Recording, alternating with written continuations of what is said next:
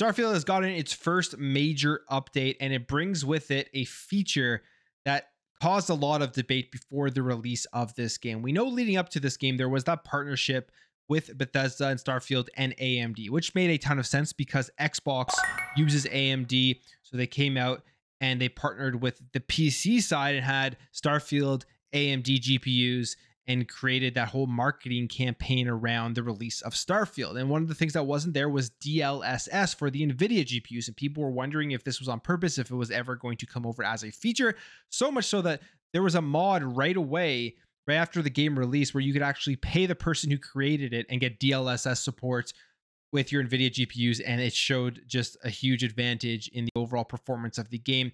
Now, none of that matters anymore, as DLSS support has come over to Starfield with this official update that, again, was launched September 13th, which was yesterday. And here are the other things that come with it. There's going to be brightness and contrast controls, HDR calibration menu added, an FOV slider added, again, the NVIDIA DLSS support for PC added, 32:9 ultra wide monitor support for PC will be added.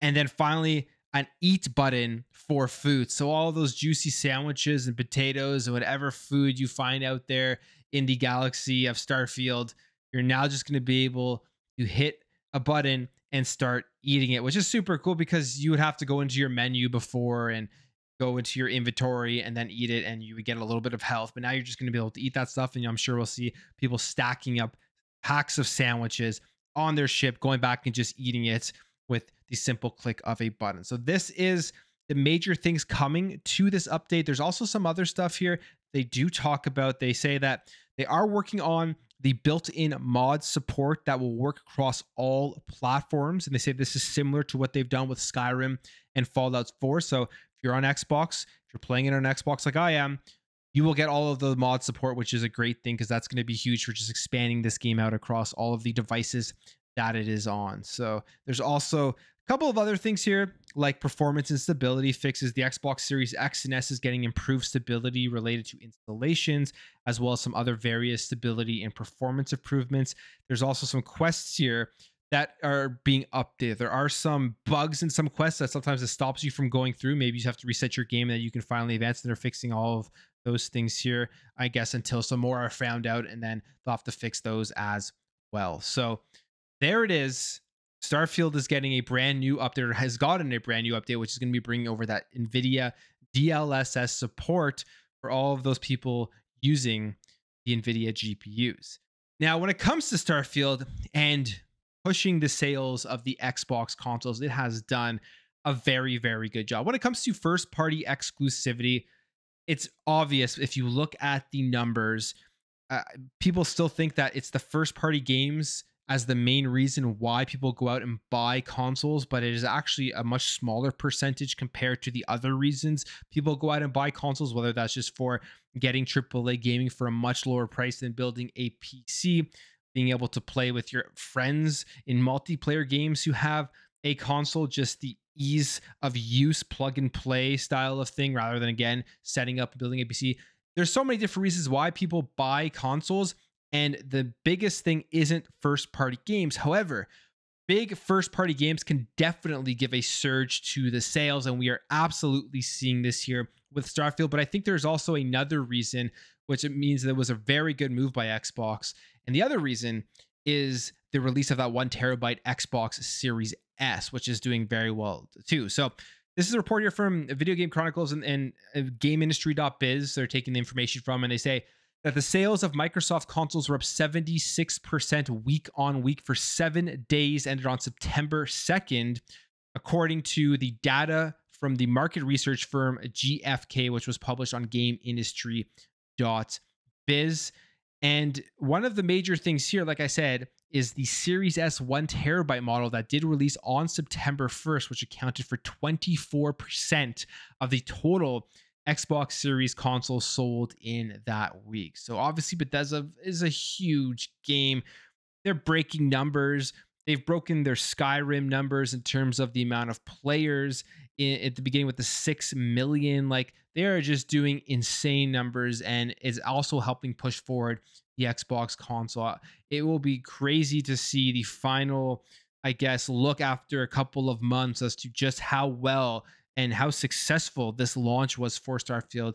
Probably going to be breaking records across Xbox for first party. And I think they actually already have, as it does say here, Starfield also appears to have broken Microsoft's record for the biggest launch day for an Xbox Game Studios title. So success all around.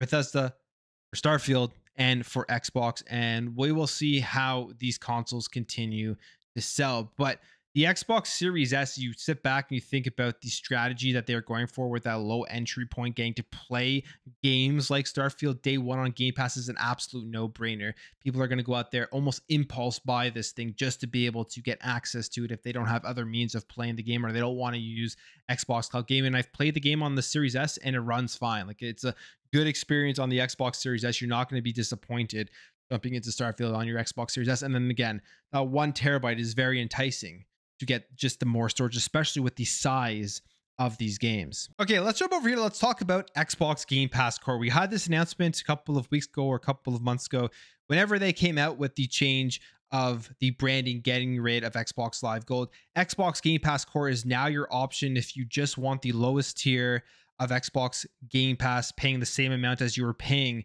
for Xbox Game Pass Gold.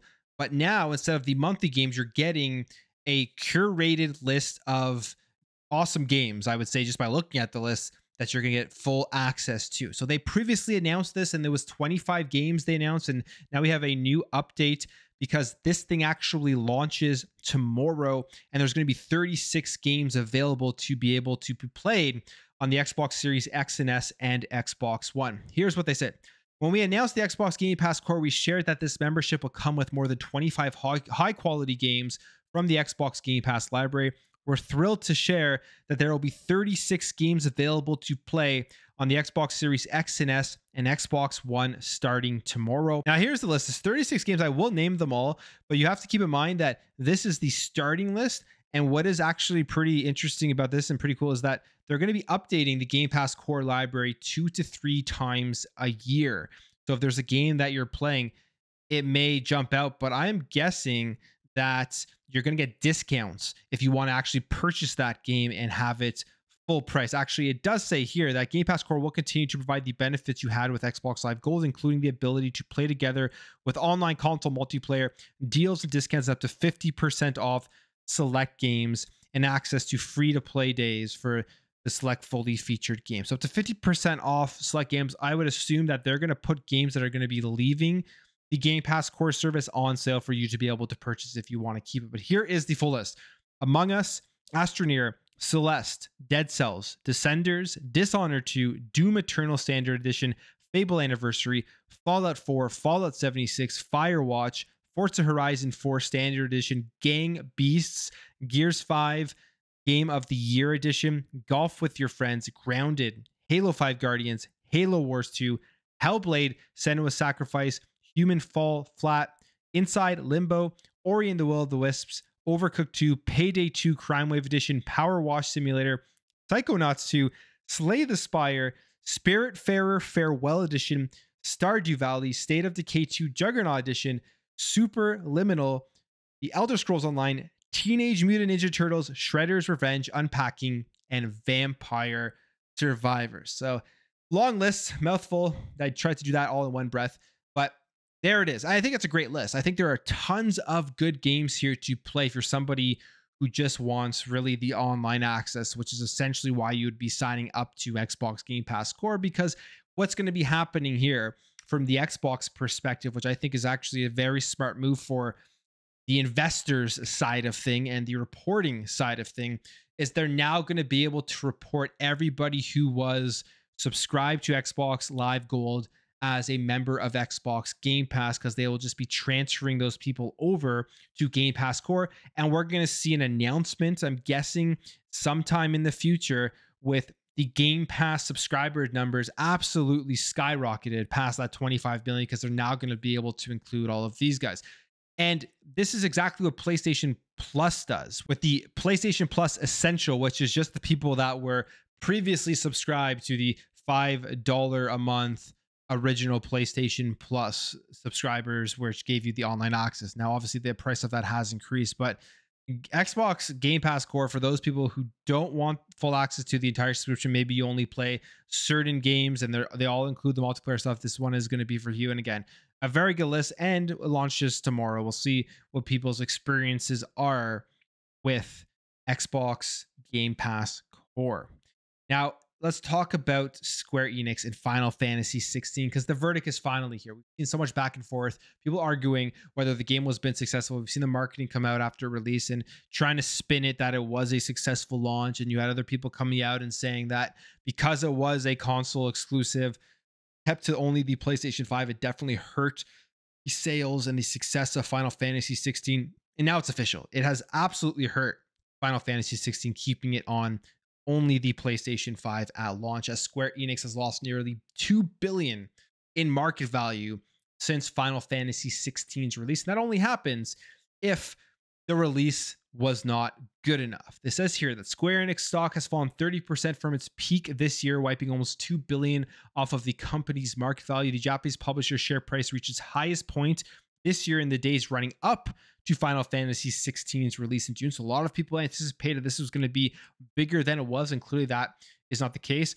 They say the slump comes after sales of the PS5 game reportedly failed to meet the high end of the company's expectations, but it also follows the disappointing performance of other big budget releases like 2020's live service flop Marvel's Avengers. But this fall is all relating here to Final Fantasy 16 not going the way that Square Enix wanted it to go. And what is extremely interesting about all of this is that we saw just a number of months later Phil Spencer walk out onto the stage with Square Enix, with the new CEO, and announce Final Fantasy 14 coming over to Xbox, and announce that they are going to continue to try to bring over all of these Square Enix games to the Xbox platform, essentially the ones that they can, which in my mind says the ones that we don't have deals already in place for, and the ones that we don't get just an absolutely insane bag from PlayStation that it would compensate for us not putting it on the Xbox platform. But clearly with Final Fantasy 16, I'm sure PlayStation gave them a huge bag just to essentially keep it off of Xbox at launch, and it didn't work. So I feel like if there's Square Enix is sitting in their boardroom now and rethinking their strategy going forward with console exclusivity. When it comes to Final Fantasy 7 Remake, that one has already been locked in. We'll see if the first part 1 ever comes over to Xbox, but this for Square Enix, it has them definitely rethinking going forward, keeping it out of Xbox at the launch of a major game like Final Fantasy, because Final Fantasy is a mainstream game from them. People on Xbox would have absolutely played this game, and it would have helped their sales and maybe got them closer to the sales target that they wanted. We also just recently heard that it's officially releasing on PC soon, so that's going to help with the sales of Final Fantasy 16, but I'm sure they would have rather avoided this $2 billion in market loss based off of the release of this game and some other failures that they have had. And then finally, another game coming over to PC that is a PlayStation 5 first-party game. This isn't surprising. This is now the way of PlayStation, and it's a good thing. This is a good thing no matter what PlayStation fanboys try to say or how they try to spin it. This is a good thing when PlayStation is putting their first-party games on PC. There's a leak here that Horizon Forbidden West, the complete edition, which is going to be coming with the Burning Skies DLC, will be coming onto PC. Not surprising, and this is going to be for all of those future first-party games. You'll see Spider-Man 2 coming at some point. I think, as I've predicted on this channel many times, at some point in the near future, in the next number of years, we are going to start seeing PlayStation releasing their first-party games day and date on PC at the same time as they do release it on PlayStation, especially as the rising costs for developing these games continue to happen. They're going to have to be able to make more money right at the launch, and just releasing it on the PS5 isn't going to cut it. You put it out onto PC, they're going to have so many more people playing it. They have all of these test cases already that's out there in the market that Xbox has provided them with games like Starfield, games like Horizon, and all the other first-party games that they've released. All that stuff is just a no-brainer to release your game day and date on PC at the same time as you release it on